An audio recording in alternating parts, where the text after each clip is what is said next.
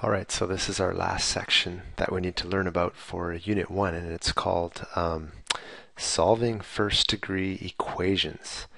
So, there's different ways to go about doing this, so let's just see what we can do here. The sheet that you have teaches it in a certain way. First of all, an equation is something that equals something else. So look over here. It says x plus 1 equals 3. Well, it's an equation because it's something is equal to 3.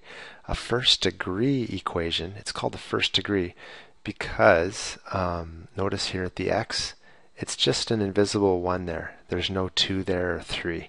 So for this course, you're not going to be dealing with 2's or 3's up here when you're solving these things. It's just going to be a 1 there, and that keeps it a little bit easier for you. Okay, so here's how you solve it. You have some mystery here, plus 1 is equal to 3. And if you think about that for a little while, you're going to say, well, x must be 2 because 2 plus 1 is 3. And you would be totally right. But the questions aren't always that easy, so if you can learn how to do it in this way that we're going to talk about right now, then you can use that for tougher questions as well. Well, the book or the worksheet that you look at, it uses this little chart right here. What it does is it says if we were to talk about a teeter-totter or a scale, see right here, it's a scale. If you put the same thing on both sides, then the scale is balanced. Okay? So in this question, it's saying that x plus 1 is equal to or is balanced with 3. So what we do is we use some symbols here. X, at least positive x, is a square that's shaded in. Okay? A negative x is a square not shaded in. A 1 is a circle shaded in. A negative 1 is a circle that's not shaded in. Okay? So here I have written, here's the x right there. Okay? The 1 is right there. I just wrote that in. And the 3 is all 3 of these here. Okay? Notice everything's positive, so I've shaded everything in. Alright. Now, if we were to solve this thing, you already know the answer is 2 because you know 2 plus 1 is 3. But let me just show you how to do it. Okay, what you want to do is get x all by itself. You want to get rid of the number 1 here. You want to get rid of it. Well, let's leave the x there. And we've got this. Well, actually, I'm not going to do it like that. It takes too much time. There we go. How would we get rid of this positive 1 here?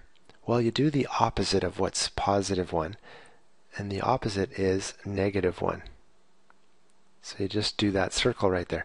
But as soon as you put something on this side, this thing is no longer equal. You've just added something to this side, so it's going to flop down. You have to do the same thing to both sides in order to keep everything cool. Alright, so if you're going to do this on this side, which is put a negative 1 here, you have to do the same thing on this side. Okay, now everything is great. Now first of all, because you put a positive 1 and a negative 1 together, you've basically got rid of that one. Okay, on this side, this negative 1 gets rid of one of these. Let's just pick the closest one. Okay, so what are we left with? We're left with x on this side. Let's move him over because he looks kind of, whoops. There we go. You can go right there. And let's put the other guy right there. Okay, so we've just moved things around. What's the final answer here?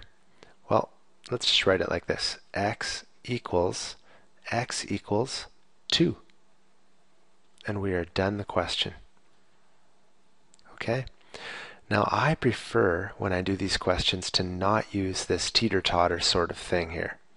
So it's up to you. If you want to keep using it, you're welcome to. Here's the chart that you can use. and your worksheet actually has this same idea right on it. So let's look at a question together. This will be a question that you're going to get from a practice sheet. It says x plus 12 is equal to 30. Well, a quick way to do this is to say, I want to get x by itself. What's the opposite of 12? I want to get rid of this 12. What's the opposite of 12? Negative 12. Don't just do that to one side. You got to do it to both sides to make things equal. So put the negative 12 over here as well.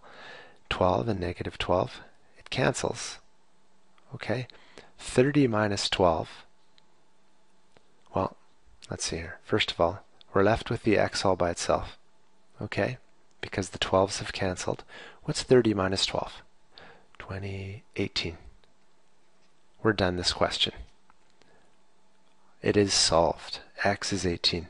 If you wanted to check your answer, all you do is put the 18 right back here. 18 plus 12 equals 30. It's good. Okay, next question. These are all questions you're going to see on your next, your sort of homework sheet that we're going to give you. Okay, how do you get rid of this positive 8 so that you get W all by itself? Well, subtract 8 from this side. Subtract 8 from this side to keep things equal. What are we left with? W is equal to, what's negative 3 and minus 8? Be careful. It's negative 11. Check your answer. Negative 11 plus 8 is negative 3. We just checked it. It's good. Okay. One last question for now, and then let's go practice this on the worksheet. Okay. Notice that this isn't written in the same order as before. That's no big deal.